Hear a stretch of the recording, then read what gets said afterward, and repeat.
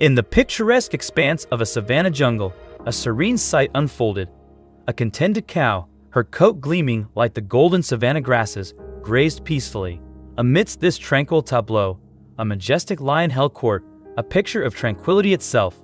The cow's tranquil demeanor was mirrored by the lion, who sat with regal composure nearby. A remarkable harmony seemed to envelop the scene, as if a silent understanding had been forged between these seemingly disparate beings. In this savanna jungle field, the cow and the lion wove an unspoken narrative of coexistence. A reminder that even in the wild, tranquility and harmony could find a place alongside survival instincts.